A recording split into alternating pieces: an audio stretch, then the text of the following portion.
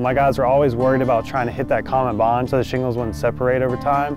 With the new technology, new StrikeZone, their accuracy is a lot better. They have a lot more availability to nail in the nail line, so they're able to nail a lot faster, which makes the installs go a lot more efficiently. We're getting roofs done a lot quicker.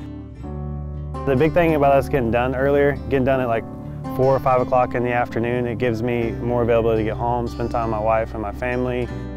If somebody can't hit the new StrikeZone at all, they don't belong on a roof. They shouldn't be on a roof at all. It's that easy.